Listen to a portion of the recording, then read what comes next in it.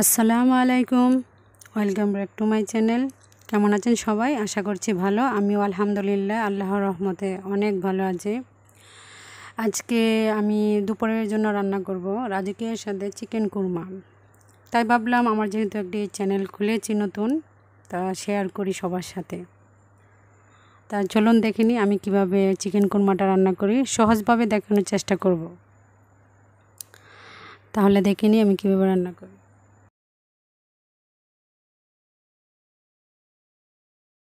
আমি এখানে broiler chicken নিয়েছি, আপনারা চাইলে পাকিস্তানি বা দেশি চিকেনও নিতে পারেন।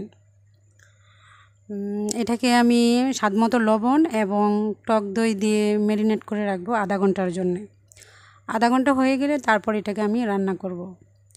তো দেখে নিই আমি কিভাবে রান্না করছি। আশা করছি সবাই আমার সাথে থাকবেন।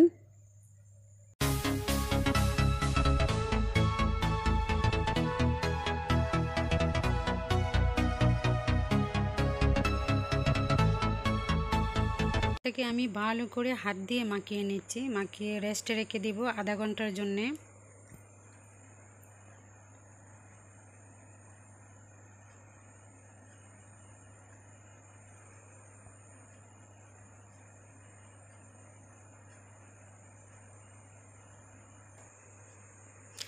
এখন আমি রান্না করার জন্য চুলাতে একটি কড়াই বসায় নিলাম। আমি ইন্ডাকশানে রান্না করব, তাই হাফ কাপের যে কম পরিমাণ আমি সয়াবিন তেল দিয়ে দিলাম। তেলটা একটু গরম হয়ে আসলে আমি দিয়ে দেবো 1 টেবিল চামচ ঘি।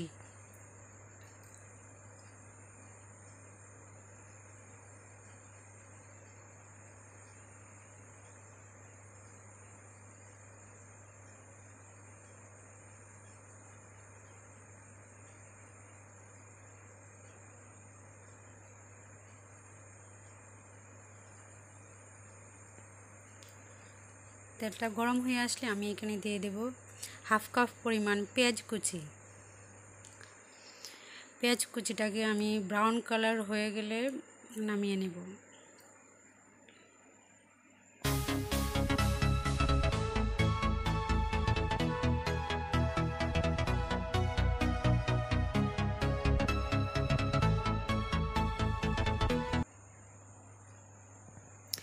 পেঁয়াজ কুচিটা গোল্ডেন ব্রাউন কালার হয়ে গিয়েছে, এখন আমি নামিয়ে নেব। এর চেয়ে বেশি কড়া করে ভাজা যাবে না, তাহলে কুরমার কালারটা কড়া হয়ে যাবে আর খেতেও ভালো লাগবে না। পেঁয়াজগুলি নামানো হয়ে গেলে এই তেলেই আমি চিকেনগুলি রান্না করব।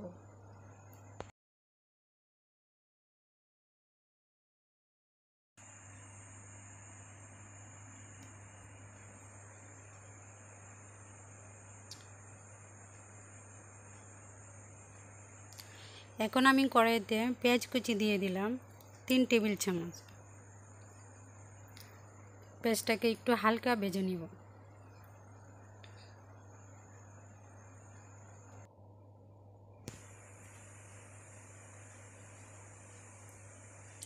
এখন আমি দিয়ে দিব গরম মশলা।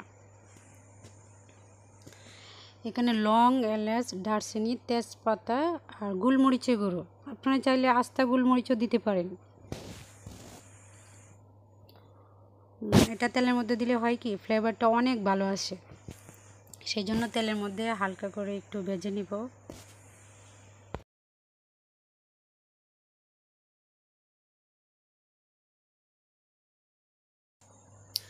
এখন দিয়ে দিলাম পেঁয়াজ রসুন বাটা। পেঁয়াজ রসুন বাটাটাকে আমি ভালো করে ভেজে নিব। যতক্ষণ পর্যন্ত কাঁচা গন্ধটা থাকবে ততক্ষণ পর্যন্ত আমি ভাজতে থাকব।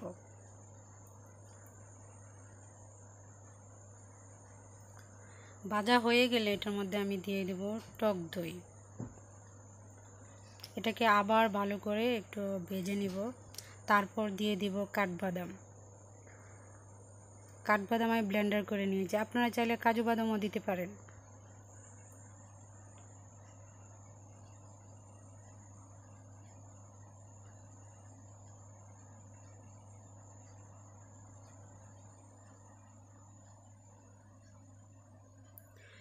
এখন মশলাটাকে আবারও আমি ভালো করে কষিয়ে নেব।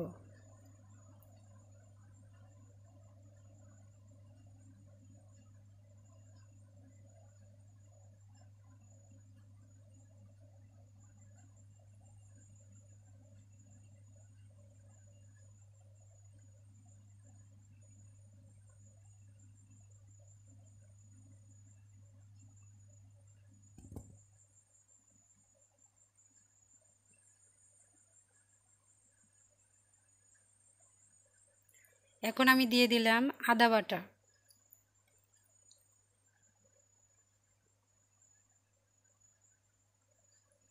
আর দিয়ে দিলাম 1 টেবিল চামচ রসুন বাটা।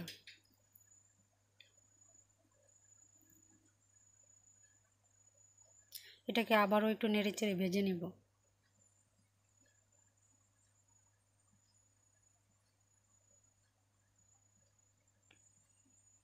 দিয়ে দেব মরিচের গুঁড়া আর ধনে গুঁড়া, দিয়ে তারপর আবারও আমি ভালো করে কষিয়ে নেব।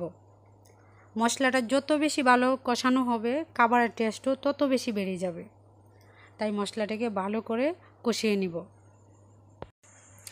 মশলাটা কষানো হয়ে গেলে আমি চিকেনগুলি এই মশলার মধ্যে দিয়ে দিব।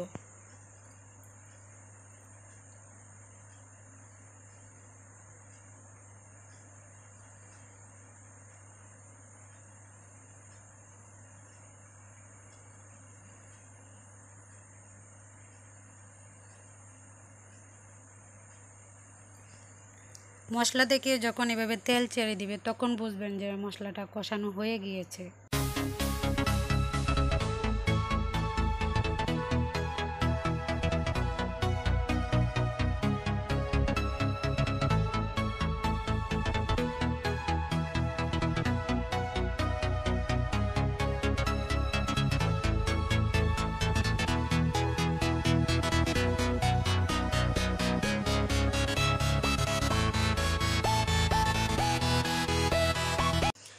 এই মশলার মধ্যে চিকেনগুলি আমি আরও 5 মিনিট অল্প আঁচে কষিয়ে নিব। কষানো হয়ে গেলে এখানে আমি দিয়ে দিব 1.5 কাপ পরিমাণ তরল দুধ। আপনারা চাইলে গুঁড়া দুধ গরম পানি দিয়ে গুলিয়েও দিতে পারেন।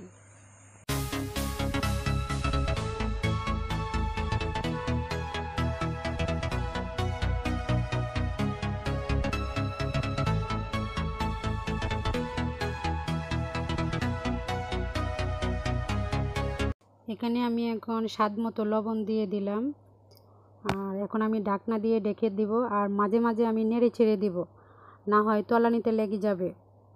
আর যখন ভালো করে কষানো হয়ে যাবে তখন আমি দিয়ে দেব তরল দুধ। তরল দুধ দেওয়ার পরে দিয়ে দিব কাঁচামরিচ। কাঁচামরিচের নিচের অংশটা আমি কেটে দিয়েছি ফ্লেভারের জন্য। আর পেঁয়াজ বেরেস্তা করে রেখেছিলাম, এটার উপরে আমি পেঁয়াজ বেরেস্তা দিয়ে দিব।